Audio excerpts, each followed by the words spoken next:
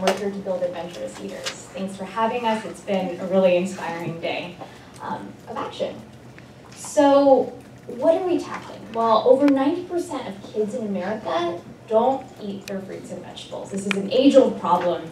And when my co-founder and I, Dave, we're trying to understand the obesity epidemic, where 1/3 of kids are either overweight or obese, we were fascinated with the question of how do we get kids to eat healthy if they don't want to?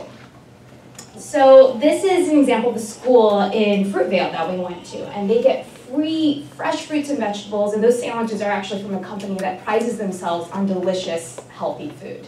And all of this is being thrown out because the kids refused to eat them. They chose to go hungry. And if any of you guys have kids, if any of you guys were a kid, this is probably a familiar story. 40% of parents experience mealtime struggles. They can't get their kids to eat what they want, and oftentimes that is the broccoli. And when you're trying to get kids to eat broccoli versus SpongeBob mac and cheese or Happy Meals, of course the healthy food option is going to lose. This is just the way that it is. My family grew up pretty healthy, but I became obsessed with Happy Meal Beanie Babies that I actually changed the way my family ate. And this happens all the time. So this is the power of marketing and media. I'm an illustrator, and also my background is in behavioral change in the tech industry. So I want to figure out how to use the power of marketing and media for good.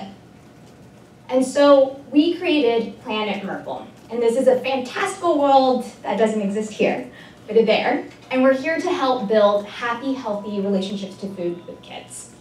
And the way we do this is we create media. This fantastical world is full of Murples, and their planet is made entirely of fruits and vegetables.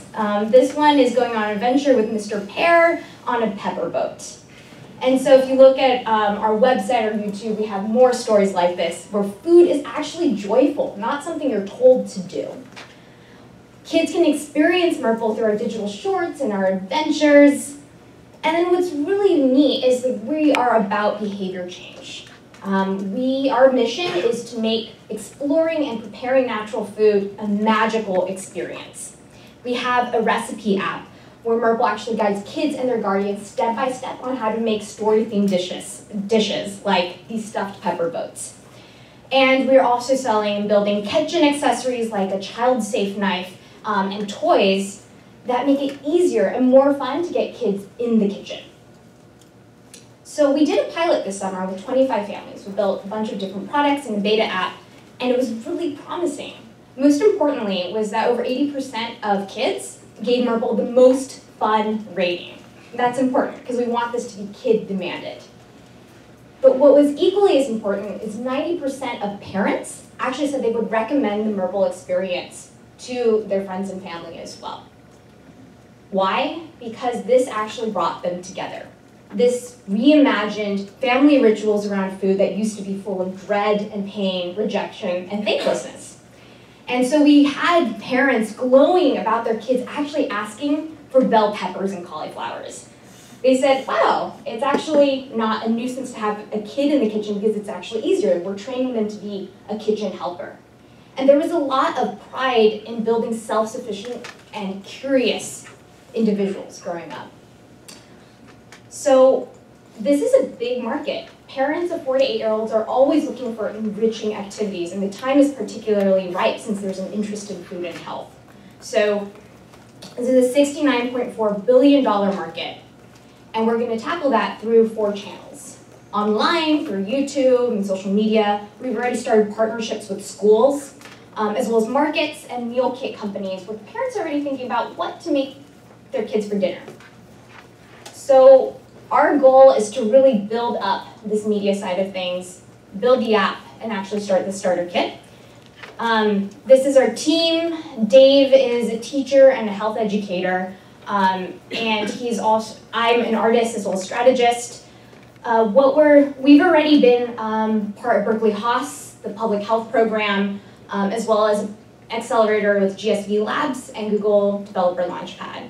But what we are planning right now is a January 2017 release of our app, and we already have all these partners that want to work with us right now. We're looking for an engineer to help our team of developers actually move this forward and carry out our vision. So happy to talk to you more, and thank you so much.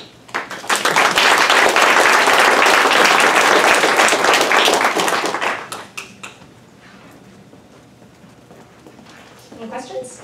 Yep, come on. Thank you.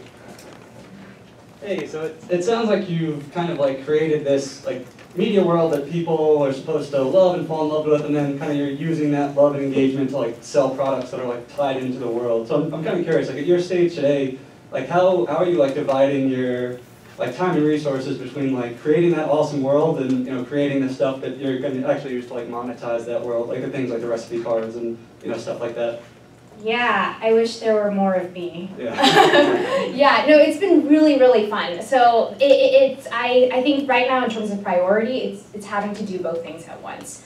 I am focused on the creative vision, but also the product side is very much in line with the creative vision, as well as in coming up with the recipes that kids and families will both love, as well as the user experience in the product itself that actually makes meal planning enjoyable or a routine or a habit. So I'm focused mostly on those two products, the media content and the tech. We have also a team in the public health school that's focused on our partnerships. And basically that's establishing those relationships and understanding what our partners need. So when January 2017 hits, we have a plan to actually distribute our app to them. Other questions?